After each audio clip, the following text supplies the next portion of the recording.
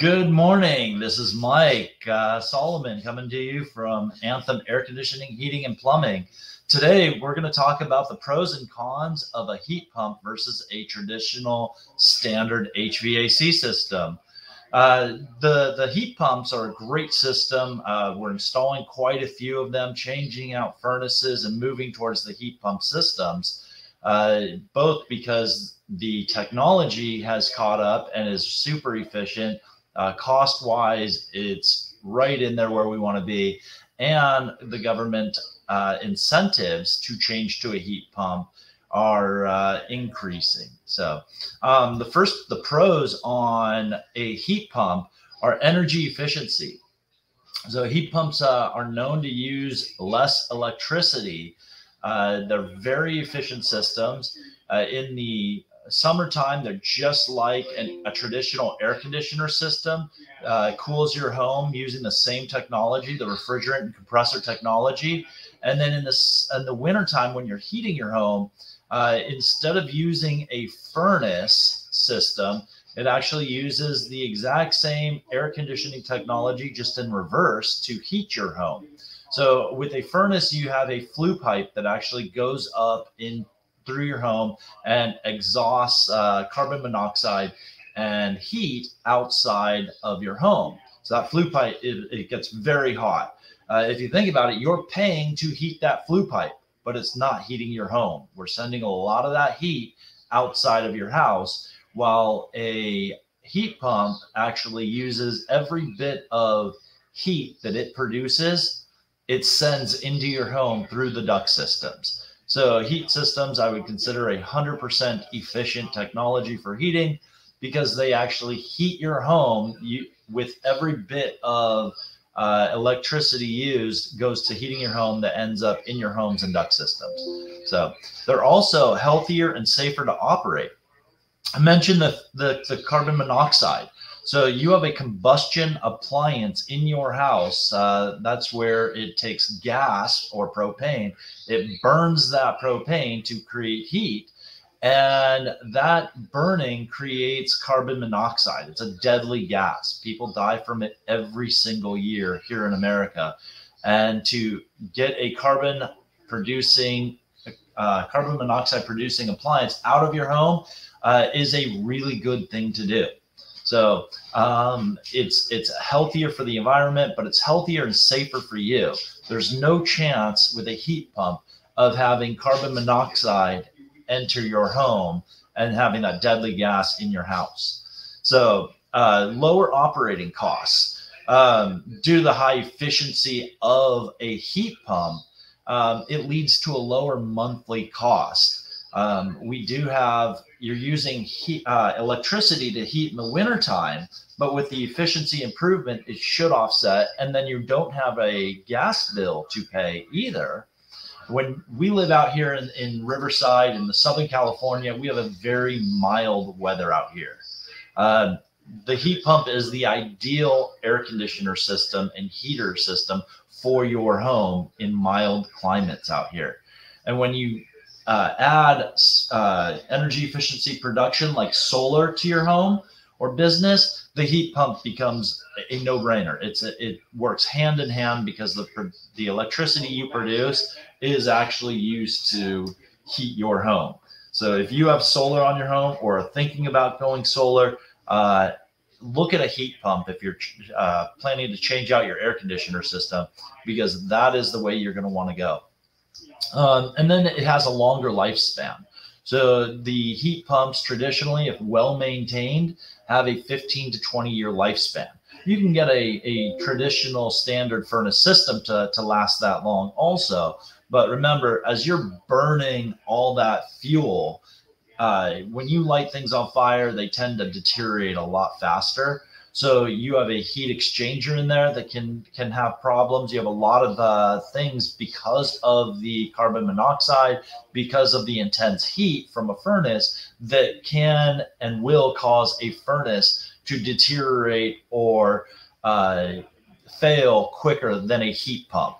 So the noise level. So a noise level in a heat pump is actually quieter. They used to be loud, But now the technology has got to the point where they're actually quieter than a lot of furnaces. In the Riverside area, Riverside, California, we have to use something called a low NOx air conditioner. So ultra low NOx is what it's called. And it basically is they're trying to make the furnace more efficient by regulating the gas better. And by doing that, they actually cause the system to sound like a small jet plane taking off a lot of times. So inside your home, it has that whooshing sound of a plane or something like that taking off, which a lot of customers of ours have complained about. But the manufacturers have just said that's part of the ultra low NOx system, and there's nothing that can be done about it. The heat pump systems actually are pretty quiet. They're just an air handler inside your house. They're an air handler and a coil, similar to your air conditioner system. In your wintertime, you have the same technology doing that. So same type of noise level in the summertime and wintertime. And then we have the initial costs of a heat pump. So the price used to be more expensive for a heat pump.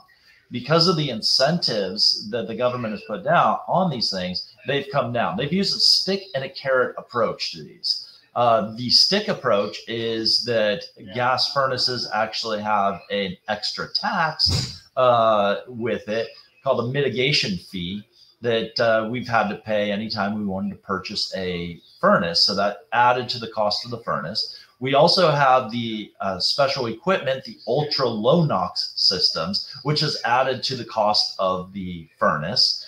And the heat pumps have incentives to bring down that cost. So the cost alone has come down, but then there's also government incentives. Right now, there's the government incentive. I think you can get up to $2,000 in a tax credit back from the government to change out your system to a heat pump. And then you also have a local Imperial Irrigation District. That's one of our utilities out here, has a credit also on changing to a heat pump, where they say you can get up to $4,000. Traditionally, most systems will qualify probably up to about $500 for the larger ton systems and a little bit less. So I'd say up to $500, even though they advertise up to $2,000. I don't see a system out there that qualifies for that qualification.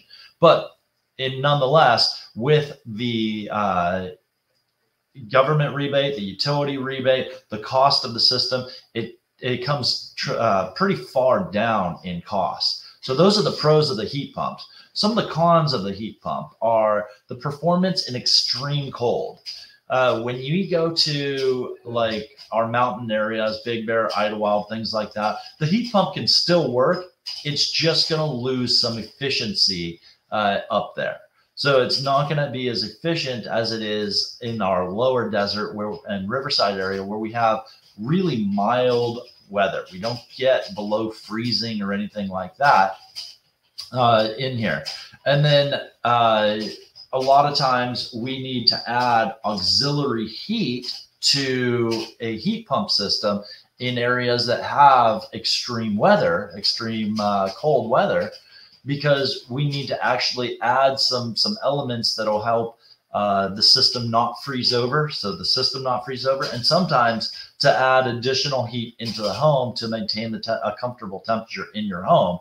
So these auxiliary heats, they do need a 220 amp outlet to do that. So if you're changing from a furnace, which uses a traditional 110 outlet, to a heat pump, we may need to change and put in that 220 amp outlet, which does add a little bit of cost to installing the system. But because we're down here, most of the time we don't need to do that. And they are coming out with, and have come out with, 110 amp heat pumps. So we don't need to do any electrical changes on quite a few of the homes that we're installing these on. We can just plug them straight into the outlet that's provided for the furnace, and it works just fine. On occasion, we do need to run extra electrical up there for the 220. The maintenance requirements are about the same for a heat pump versus a furnace. except we're not doing the furnace inspection. We're doing basically a inspection on your condenser outside. That's the outside box, 2 times a year. And then the inside area where your furnace is, that's called an air handler and a heat pump, and we're doing an air handler inspection and cleaning and maintenance. So the cost through Anthem, we don't charge any difference between a furnace and a heat pump, but there is a difference in the maintenance that we do. We're basically doing a system maintenance on the air conditioner / heat pump twice a year, instead of in the spring doing an air conditioning maintenance and in the fall doing a furnace maintenance. The installation considerations. So I talked about they may have some modifications, mostly that 220. We can come out there, take a look at what your home needs, and make a determination whether or not we need to modify anything in your home, including running that extra power for the heat pump. But traditionally, we don't. And the new systems that are coming out, they're setting them up so that they're easy to maintain, no additional installation modifications needed. And we can normally replace a traditional air conditioner system with a heat pump without anything that really goes in there. One complaint we do get about heat pumps, and that's because people are used to the feel of the heat that comes out during a standard air conditioner system, is it heats differently. So a heat pump does heat differently because a traditional air conditioner system or furnace will actually heat the air to about 140 to 170 degrees and then push the air through a heat exchanger to send into your home. So through that heat exchanger, it'll heat the air to about 140, 170 degrees. And when you put your hand up to that vent, it's hot. It's hot air that's being pushed into your house. People are used to that hot air. Air conditioning systems or heat pump systems, when they heat your home, they actually change the temperature going into the system to the temperature going out of the system by about 20 degrees. Same thing that it does in your air conditioner system. When you're cooling your home, whatever air is in your home, let's hypothetically say we're going to heat our home. We want our house to heat up to 78 degrees. But inside our home, it's wintertime, and we've had our air conditioner off. And let's say that inside our home, it's 60 degrees. So when that air goes into our system, it's going to push about 80 degree air out of those vents, as opposed to 140 to 170 degree air. So it's going to push 80 degree out of those vents and try to mix that air to start to raise that temperature in that house. As the temperature starts to rise to, let's say, 72 degrees, it'll go up to 80. It'll go up to like 92 degrees or so. So it's going to start to go up and mix that air, but it's not that traditional, really hot air that comes out of the vents that you're used to. And that's probably a good thing because it doesn't dry out your furniture, your hardwoods, things like that in your home. So those are the pros and the cons to go to a heat pump system. I'm a big fan of it. I've changed all my furnaces out in my house to heat pump systems. The cost of the heat pump system is equal to or less than a traditional air conditioner system. I think our heat pump systems are actually about $500 to $800 less than our traditional air conditioner systems. You have incentives on top of it. You have the government tax credit incentives. You have your local utility incentives on top of that. You're getting rid of a combustion appliance in your house. Less operating costs, especially here in our desert area where we don't get to freezing or anything like that. So it's a great technology for somebody to consider who wants to change their air conditioner system, more environmentally friendly, less cost to operate, maintain, etc. So give us a call at Anthem. We'd love to show you the difference between the heat pump and the furnace. Check out your home and make sure that you're a great candidate for the heat pump systems. if that's a way you want to go, and help explain the differences, the pros and benefits personally to you so that you know the best. Give us a call, Anthem Air Conditioning, and we'll talk to you soon.